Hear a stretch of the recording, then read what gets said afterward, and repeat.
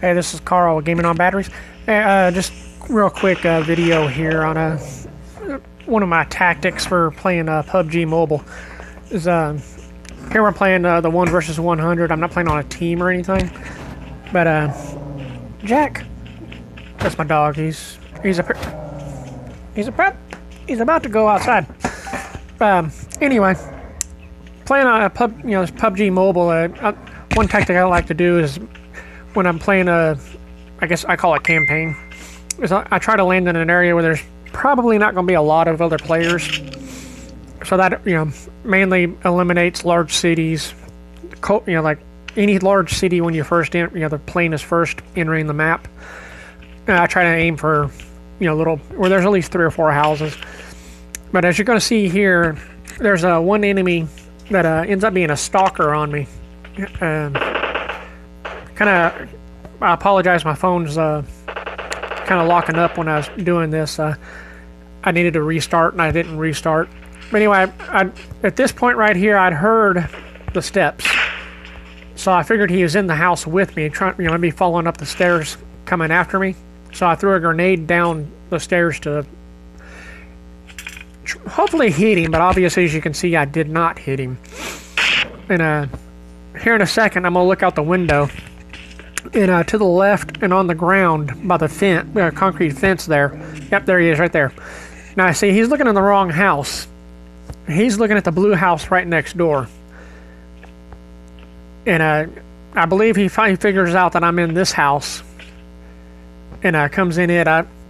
Later in the video, as you'll see, we're nowhere near here. But as you can see, I haven't used doors. Doors make noise, and opening and shutting the doors make noise, just like your footsteps are making noise. If you just take off on a full bore, so like I'm sprinting right now. So if he's listening, like right there, he's going to have trouble hearing me run.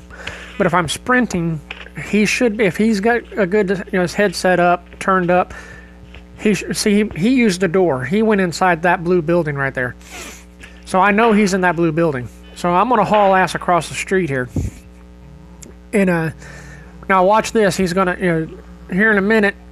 I'm assuming he's seen me. Heard my footsteps. I don't see him out there. But right there, I think I saw a glint in the doorway for the blue building. So that may be him coming out after me. But as you can see, I'm running around over here, keeping stuff between me and that building over there, so he can't get a clear shot at me. That's one key part. Now you notice I didn't go to that one small building where he can corner me. I went into this building right here, and using windows again, not using doors. But now watch. We're going to go out. Now, do you see him? Do you see the enemy? No. But watch where he pops up at. He's waiting for me. See? He was waiting for me around, he was hiding around here waiting for me, I guess hoping I was going to run down the road, which that's another tip. Don't run down the roads. Use the terrain to your advantage. Players that know what they're doing, they're going to wait for you in these areas like that. Anyway, that's the quick video. Like, subscribe, comment, share, all that good jazz. I'll be back with more. Thanks.